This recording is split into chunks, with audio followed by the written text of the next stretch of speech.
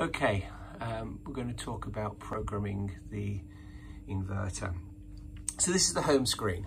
I'll show you a little bit more about it, but basically we have these dials here which give a very nice clear indication what's going on. So this is your solar input or your wind turbine power. This is your AC load. This is your battery power, and this is your grid power. Now this is running a very low power at the moment, so you can see very clearly what's going on here, and these are real time. So these indicate real time exactly what's going on, so it's very easy. This bar chart here gives you the cumulative day power. So basically the power in, the power out. So important, especially if you're running off-grid or islanding mode. You want to know what's been generated in, what's gone out, and every day clearly you want more in than out, because if you have more out than in, your battery's going to go flat. Here is your state of charge of your battery, or it will appear as voltage. Here is your cumulative solar power. Here is your generator. If you're using a generator, the generator on time, because we can't actually monitor the generator current, so we talk about the on time. And then this part here is if you're exporting or importing. So if you're buying from the grid or you're selling from the grid, you can see that. So this home screen gives you a complete view. It's a very, very simple thing to see. Okay, let's start looking about programming. If we click on here, this button here, we go to the programming screen. So here we see the basic setup, the battery setup, the grid setup, the system mode, advanced auxiliary fault codes, lithium battery. Now, as mentioned before, if you're connected to a lithium battery, so a simple thing is an early test, because you need to make sure your communications. If you click on the lithium battery, you will see this screen, and this will show that you're communicating fine. So you can see here the battery and your communication. So this information is being provided from the battery. So this may vary depending on the type of battery and the battery array. Each time you press escape, it takes you to the screen for it. Let's start off basic programming. So here, of course, we can put the time and the date, and we can synchronize it from the AC. It's a very simple thing. Next point here is display. So here we can actually add our company name. So I will call, I don't know, we can call it test. And by moving these up, up and down, we can actually put in. And this is a really nice feature, because you may want to put your company information on here.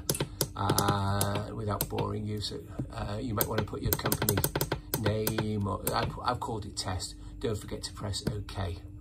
Go back onto basic setting here for make change.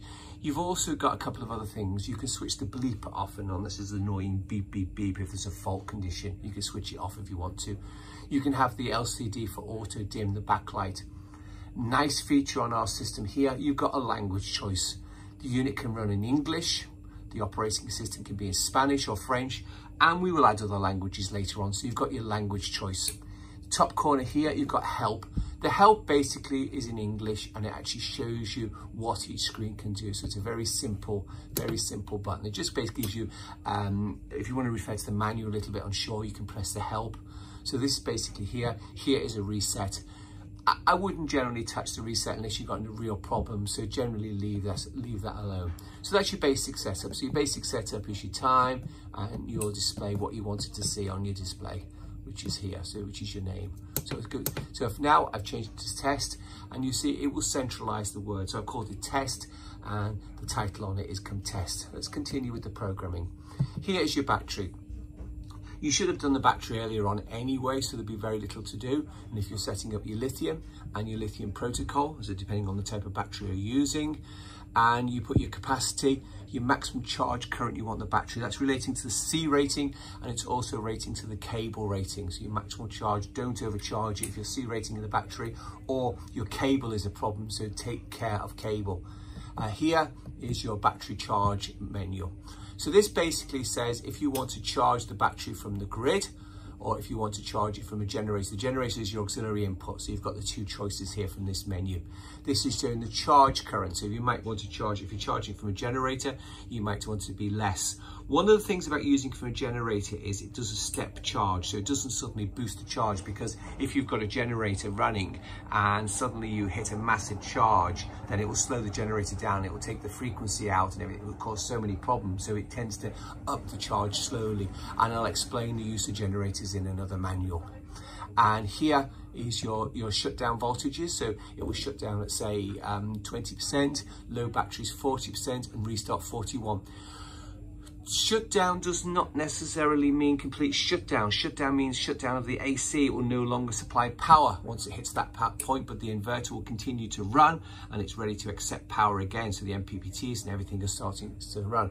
So I'll go back onto battery charge here, which is battery type. One of the buttons here, it says active battery.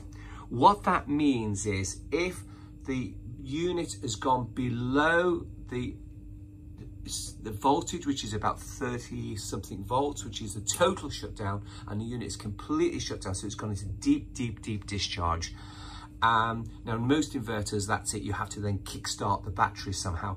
Our unit has a trickle charge, so when the solar comes and the sun comes or whatever, it will trickle, or there's power available, it will trickle charge the battery very slowly until the battery comes up to a safe voltage where you can start charging it again. So it is a protection device, but it allows a very trickle charge and it will help recover the battery. It's very important. Another point here, so I'm jumping a little bit, is on battery. If you're using on here, if you're not using a lithium battery, these are very important, which is your float, your absorption, equalization voltages. Equalization, is a special function used for AGM batteries, which puts a slight over voltage every so often. If you use it too often, it will damage the batteries. Do not do it on lithium batteries because it will damage the lithium battery. So normally as default is put it 0, 90 days, 0. So don't run it on lithium batteries, for goodness sake, because you cause a lot of problems, and don't run it too often. So battery type here, as I say, you've got your communication, your protocol, and I'll talk a little bit more about using batteries in a further video. So let me OK and escape, and I'll come back onto the main menu.